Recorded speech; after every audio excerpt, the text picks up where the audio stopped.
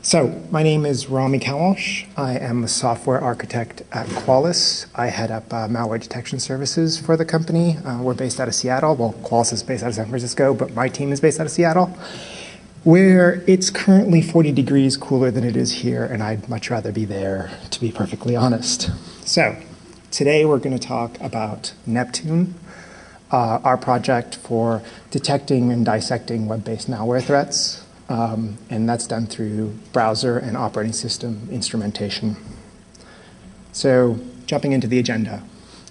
First, we'll take a little bit of time and talk about the threat landscape, how we got here, why it's important.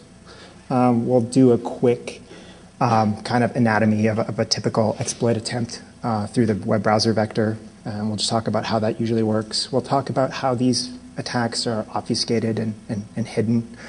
Nobody just injects scripts into a page without at least trying to mask the attempt inside the legitimate content. We'll talk a little bit about the attack vectors that these exploit attempts take, and I'll give you a little bit of an overview on the approach that we take to detect and dissect said exploits. From there, we'll talk about methodologies. We use 3, static, heuristic, and behavioral, and we kind of blend them together to make a determination of malicious intent.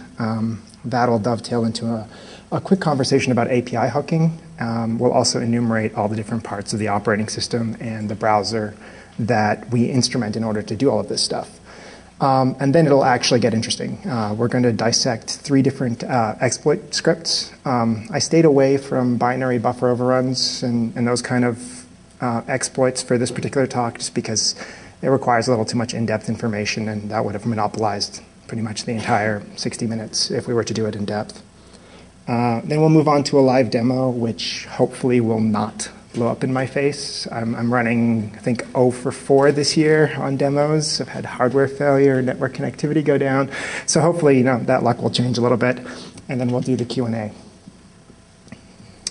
So, threat landscape. It wasn't that long ago, maybe 10 years, 5 years, even less, where if you wanted to own a machine, all you had to do was, scan a network, look for a machine that was responding to ports, run a complete port scan on it, look up known versions of services running and listening on ports, send it an evil packet, and bam, you just got yourself a new machine. Do with it whatever you please. Those days, sadly for malware authors, maybe not so sadly for the rest of us, are dead.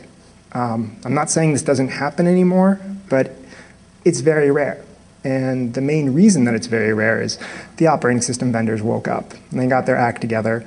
They locked down their base configurations. They turned firewalls on by default. They introduced auto-updating. I'm actually talking predominantly about Microsoft here. They really cleaned up their act. Right now, if I wanted to own a machine remotely on the network, it would be tough. It would be probably not worth the amount of effort required to do it. And if I had an exploit that did that, it'd be worth a lot of money. So, if I'm trying to distribute malware, what do? I'm trying to get my wares out, and I'm kind of lazy, so I want to probably go after something a little bit easier to attack. So in comes the modern web browser. So I hear this a lot. Google says, the browser is becoming the operating system.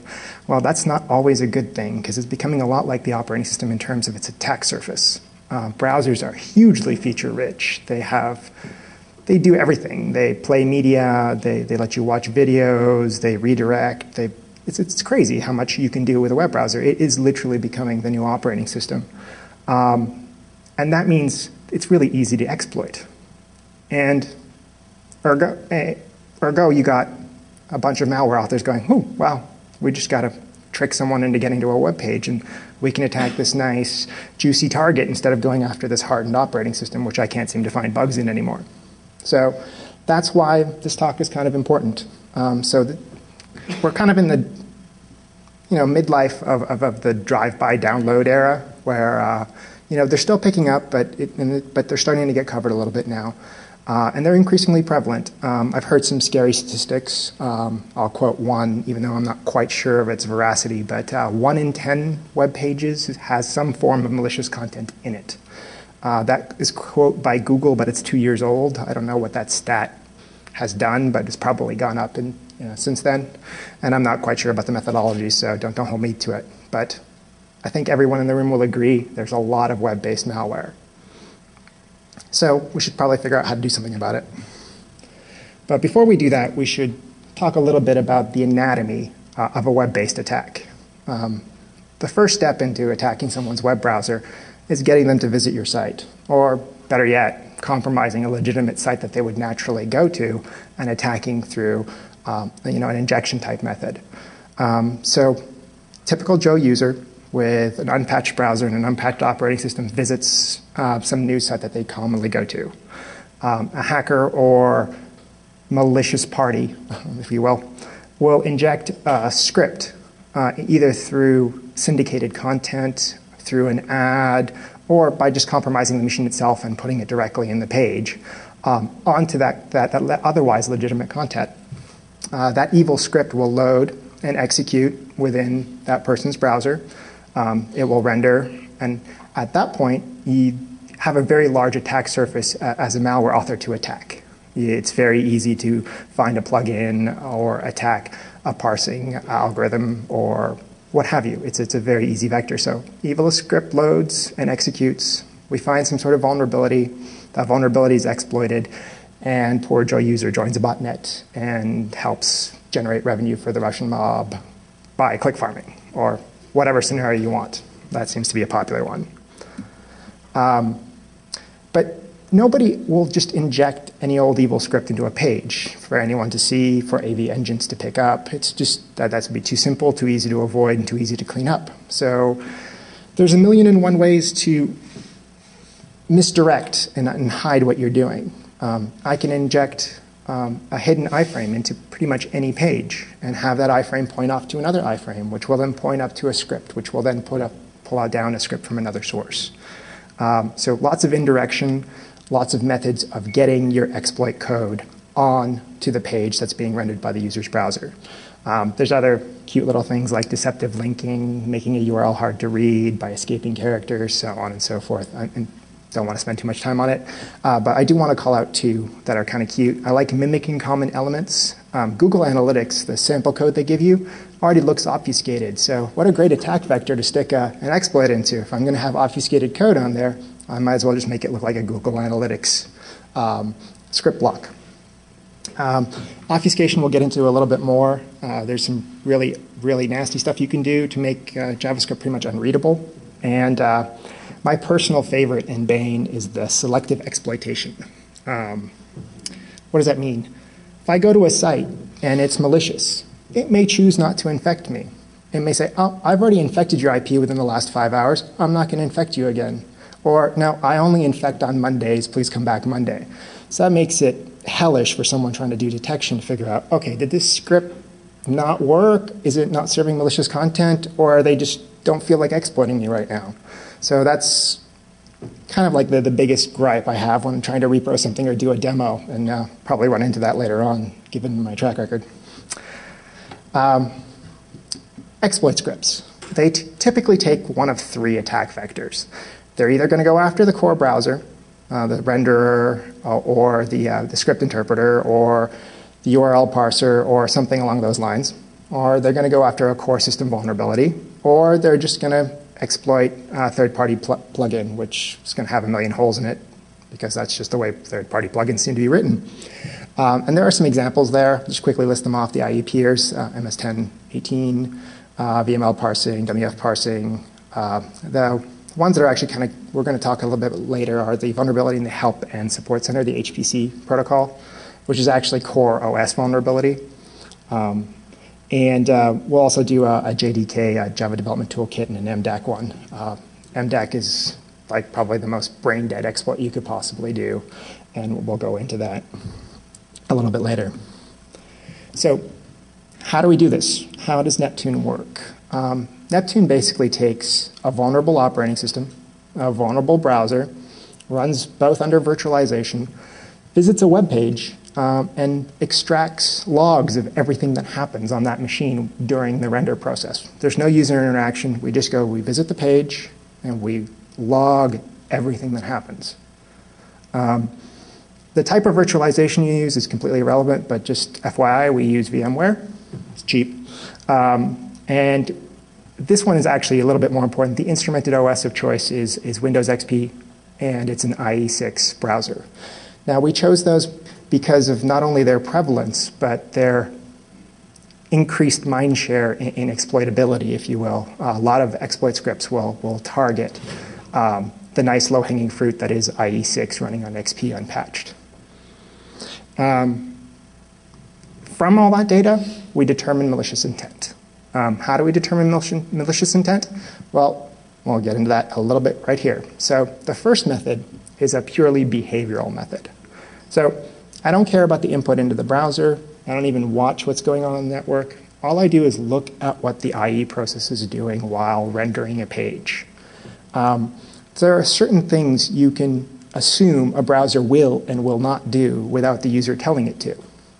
There is no good scenario for IE launching another process while rendering a page unless the user tells it to.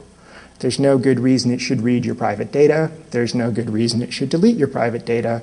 There's no good reason it should reset your home page, again, without you telling it to. So from that base set of knowledge, we can build what we call a behavioral profile for the browser. This is what the browser will do under normal circumstances. Anything that deviates from that is abnormal, therefore a behavioral detection. So this technique has a lot going for it. There's a near zero false positive rate, and I've got a big old asterisk there, because anytime you state an absolute, the universe is going to conspire to prove you wrong. It's nearly perfect, assuming A, your behavioral profile is bang on, you haven't missed anything, and B, you don't have any bugs in your code. But given those two somewhat reasonable assumptions, you can pretty much say, I witnessed a behavioral detection.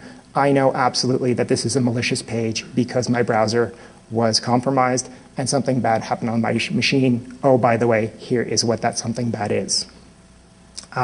Another big plus is this method is pretty much immune to most forms of obfuscation. Assuming that you're doing the logging correctly, there's no way to obfuscate the fact that I launched a process.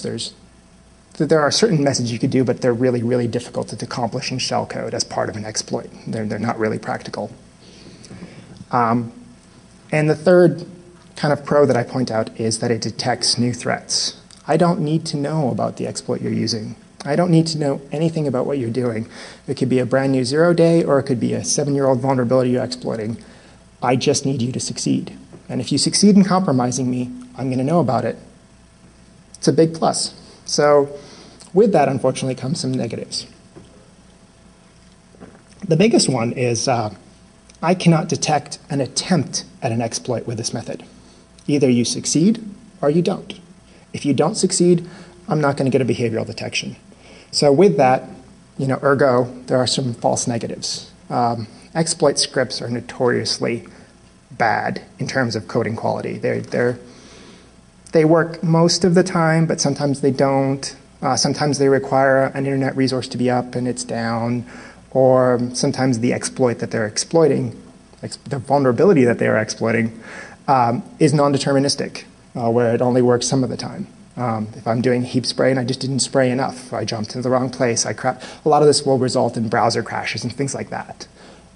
So that's another kind of knock against this method of detection.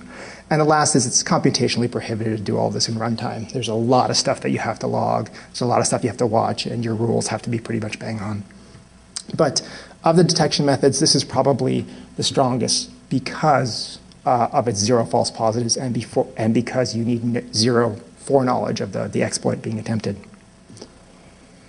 The second one is a lot simpler. It's just static. So opposite approach. I'm not looking at the browser process. I'm only looking at the data being fed into the browser. I'm looking for particular attack patterns. This is very similar to traditional antivirus. It's a signature-based approach.